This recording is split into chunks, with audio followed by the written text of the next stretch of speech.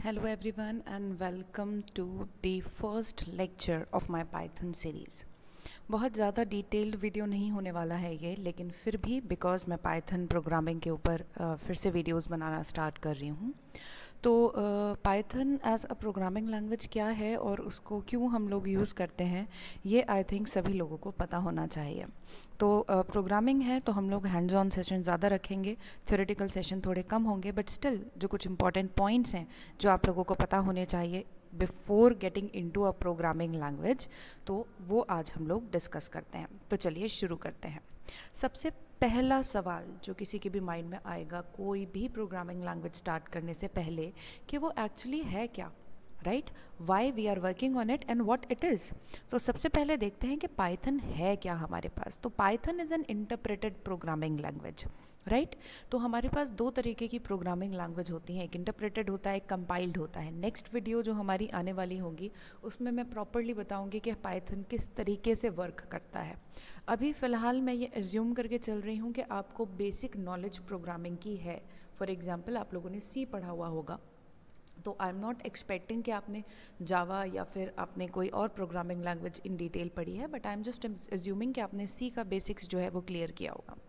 तो हमारे पास इंटरप्रेटेड और कंपाइल्ड दो तरीके की लैंग्वेज होती हैं। इन जनरली हम लोग पाइथन को एक इंटरप्रेटेड लैंग्वेज कहते हैं, लेकिन पाइथन के इंटरप्रेटेड होने के जो स्टेप्स हैं उसके बीच में कहीं ना कहीं कंपाइल भी किया जाता है। तो वो डिटेल में पाइथन कैसे वर्क करता है ये कन्फ्यूजिंग लगता है, इंटरप्रेटेड भी है कंपाइल्ड भी है, तो उसको देखेंगे। बट इन जनरल आपको टेक्स्ट में हमेशा यही मिलेगा कि पाइथन जो है वो एक इंटरप्रेटेड प्रोग्रामिंग लैंग्वेज है। वो ऑब्जेक्ट ओरिएंटेड है। अगेन ऑब्जेक्ट ओरिएंटेड के कॉन्सेप्ट्स उन्हें पता होंगे जिन्होंने जावा या फिर सी प्लस प्लस देखा है। अदरवाइज जब हम आगे इस सीरीज़ में चलेंगे तो ऑब्जेक्ट ओरिएंटिज्म को इन डिटेल में पढ़ेंगे। हाई लेवल प्रोग्रामिंग लैंग्वेज है, यानी कि उसका इंग्लिश लाइक सिंटेक्स हमारे पास अवेलेबल होता है, राइट? और इसके अंदर बहुत सारे हमारे पास मॉड्यूल्स अवेलेबल हैं जिन्हें अभी हम आगे देखेंगे। तो पाइथन की अगर हम लोग बात करते हैं तो पाइथन पॉपुलर लैंग्वेज क्यों बना इतना?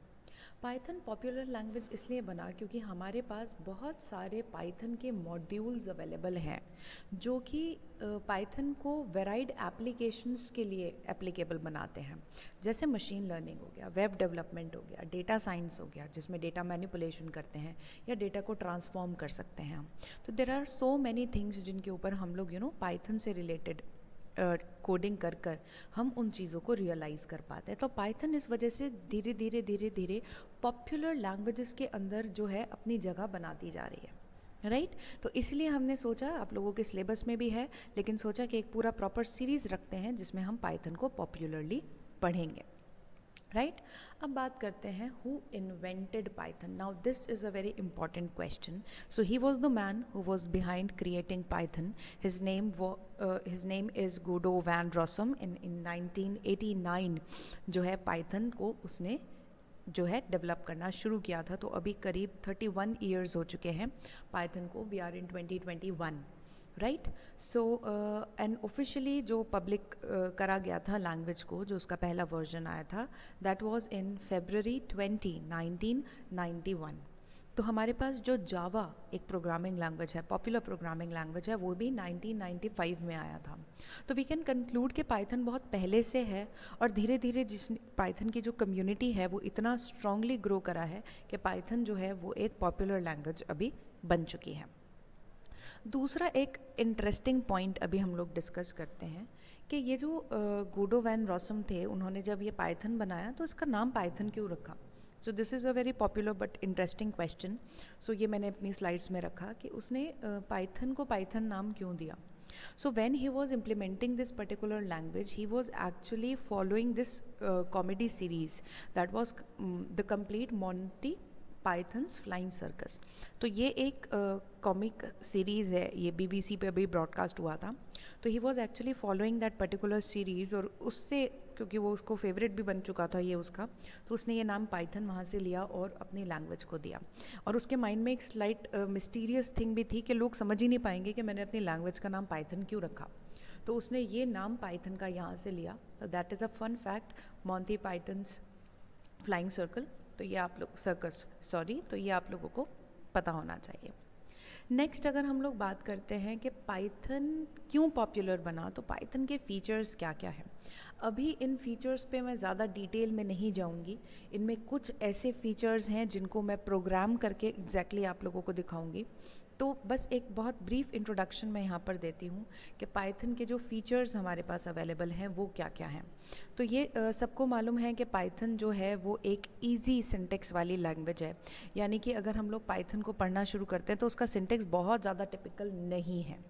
वो एक कंसाइज लैंग्वेज है, यानी कि अगर मैं एक कोड जावा या सी में बनाती हूँ तो उसके अंदर अगर मुझे 7 से 8 लाइन की ज़रूरत पड़ती है तो शायद पाइथन में मैं उसे एक लाइन के अंदर कंप्लीट कर दूँ। तो बहुत इजी और कंसाइज है, फ्री है, आपको कोई लाइसेंस नहीं लेना पड़ता, ओपन सोर्स है, तो that is the major advantage, आपको फ्रीली अवेलेबल हो जाती है। हाई लेवल है तो ये हमें समझ में आता है, इंग्लिश लाइक लैंग्वेज है तो हम इसको आसानी से समझ सकते हैं। हाई लेवल लैंग्वेजेस की जितनी भी प्रॉपर्टीज़ होती हैं वो पाइथन इनहेबिट करता है।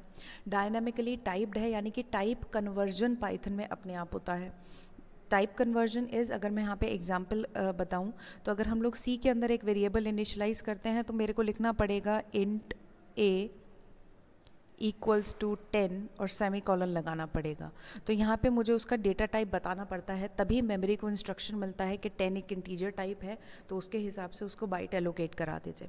बट अगर मैं पाइथन की बात करती हूँ तो पाइथन में मैं b is equals to 20 directly लिख सकती हूँ और वो अपने आप 20 को देखकर समझेगा कि जो 20 है वो एक्चुअली एक इंटीजर टाइप का एलिमेंट है, तो उसको एज इंटीजर जितनी मेमोरी अलॉट करके मेमोरी में रखा जाए। पाइथन अपने आप देखता है, तो इट्स इंटेलिजेंट, मुझे डेटा टाइप की चिंता करने की यहाँ पर ज़रूरत नहीं है। आगे के अगर फीचर्स देखें तो ऑब्जेक्ट ओरिएंटेड है। अगेन ऑब्जेक्ट ओरिएंटेड में बहुत सारे फीचर्स आते हैं जिसमें डेटा इनकैप्सुलेशन आता है, पॉलीमॉर्फिज्म आता है, इनहेरिटेंस आता है एंड सो ऑन, बट इनको डिटेल बाय डिटेल हम लोग जब ऑब्जेक्ट ओरिएंटिज्म पाइथन में पढ़ेंगे तब देखेंगे। प्लेटफॉर्म इंडिपेंडेंट है, ये एक बहुत इम्पॉर्टेंट हमारे पास इसका फीचर आता है। इसको मैं डिटेल में आपको बताऊंगी बिकॉज पाइथन की इंटरनल वर्किंग की वजह से जो है वो पाइथन प्लेटफॉर्म इंडिपेंडेंट लैंग्वेज हमारे लिए बनता है। पाइथन के अंदर एक कॉन्सेप्ट आता है बाइट कोड का, तो पूरा डिटेल में हम लोग बाइट कोड देखेंगे। जिन लोगों ने जावा पढ़ रखा होगा उन्हें ये वर्ड जो है वो थोड़ा सुना सुना लग रहा होगा, बट जिन्होंने नहीं पढ़ा है उनके लिए दिस इज़ समथिंग डिफरेंट। तो हम लोग बाइट कोड की बात करते हैं जब भी हम लोग पाइथन की इंटरनल वर्किंग की बात करते हैं। आपने कोड लिखा, वो उसको बाइट कोड में कन्वर्ट करता है। This bite coded platform independent, यानी कि मतलब ये है कि अगर मैंने पाइथन का कोड विंडोज़ पर रन किया है तो वही पाइथन का जो बाइट कोड है अगर मैं उसको लिनक्स सिस्टम पर ले जाती हूँ तो वो वहाँ पर भी रन करेगा।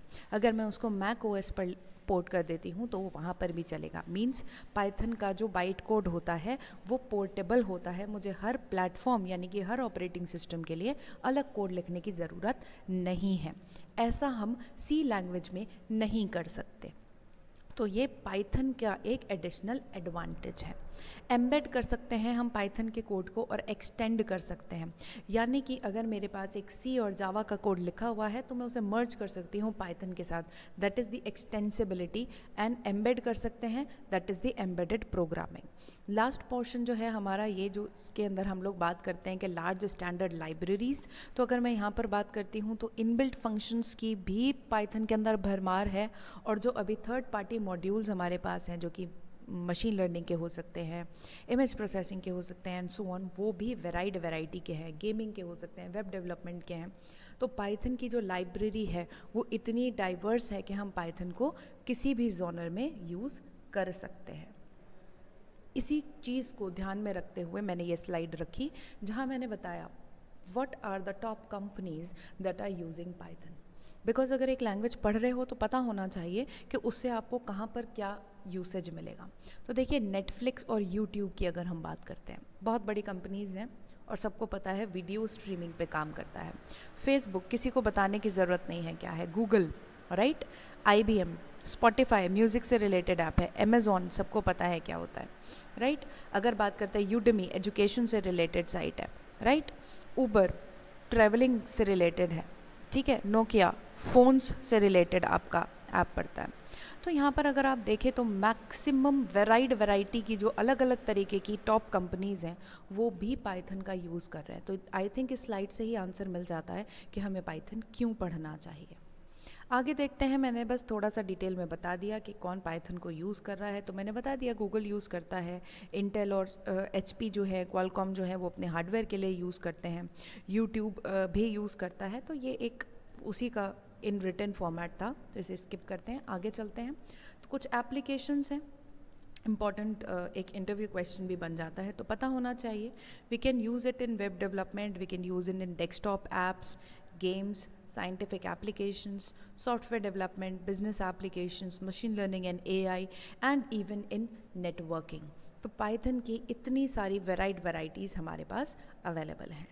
आगे जो ये लास्ट टॉपिक मैं यहाँ पर आप लोगों के साथ डिस्कस करना चाहूँगी, ऑल्दो ये बहुत ज़्यादा इम्पॉर्टेंट या फिर बहुत ज़्यादा सिग्निफिकेंट नहीं है, बट स्टिल हमने बहुत सारे फ़ायदे देख लिए पाइथन के, लेकिन कहीं ना कहीं थोड़े बहुत कुछ डिसएडवांटेजेस भी होते हैं।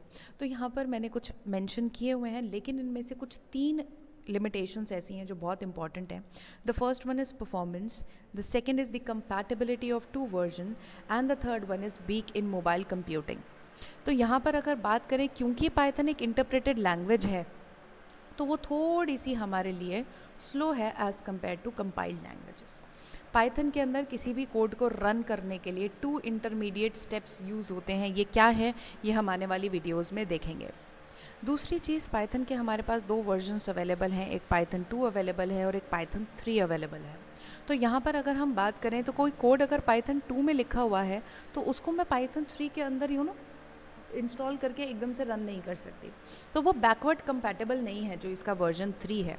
दैट मीन्स जो कोड आपने टू वर्जन में लिखा उसको आप 3 में रन नहीं कर पाएंगे, आपको चेंजेस करने पड़ेंगे। तो अगर कोई बहुत बड़ा प्रोजेक्ट आपने पाइथन 2 में इम्प्लीमेंट करा हुआ था तो आप उसको पाइथन 3 के अंदर बहुत आसानी से पोर्ट नहीं कर सकते हैं। और यहाँ पर बहुत सारी कंपनीज ऐसी हैं जो पाइथन को यूज़ कर रहे थे, तो इसीलिए अभी भी पाइथन का 2.7 वर्जन जो है वो मार्केट में अवेलेबल है, ऑल्दो अभी पाइथन उसको ऑफिशियली सपोर्ट नहीं करता है। एनीवेज, और जो थर्ड उसका हम लोगों ने देखा, मोबाइल एप्लीकेशंस में पाइथन जो है वो थोड़ा सा हमारा पीछे रह जाता है बाकी प्रोग्रामिंग लैंग्वेजेस के कंपैरिजन में। बट स्टिल ये कोई इतने बड़े डिफरेंसेस या फिर इतने बड़े लिमिटेशंस नहीं हैं जिसकी वजह से हम पाइथन को स्टडी ना करें। तो इतना ही रखते हैं आज के इस लेक्चर में। उम्मीद करती हूँ कि आपको पाइथन क्या है, किसने बनाया, उसका नाम ऐसा क्यों रखा, कहाँ हम उसको यूज़ कर सकते हैं, उसके एडवांटेजेस फीचर्स थोड़ा बहुत समझ में आया होगा। बने रहिए इस सीरीज़ के साथ ताकि आप और डिटेल में देख सकें पाइथन और उसकी वर्किंग के बारे में।